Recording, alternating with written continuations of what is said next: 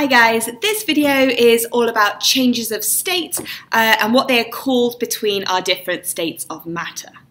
Let's start by writing down our three states of matter: solid, liquid and gas.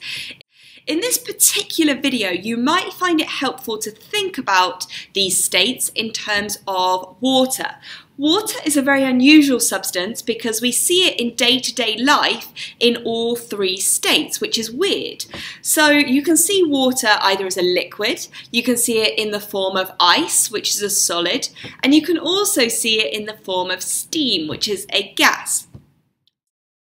So if I'm talking about going from solid to liquid, if I asked you what it's called to go from ice to water, you probably already know that process is called melting.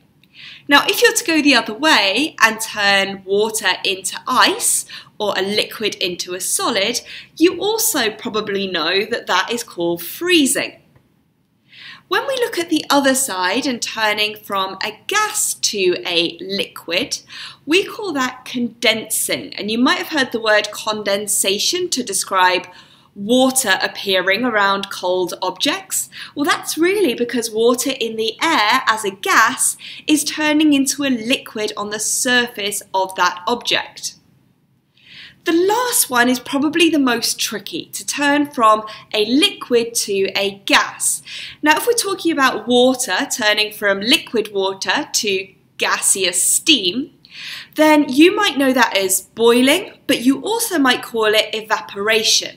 And both of these processes do convert a liquid to a gas, but they're definitely very, very different processes that you'll learn more about in physics because they're not the same thing as each other.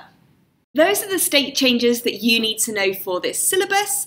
There are other ones like sublimation or deposition that your teacher might have done with you that are super cool, but they're not required for the syllabus.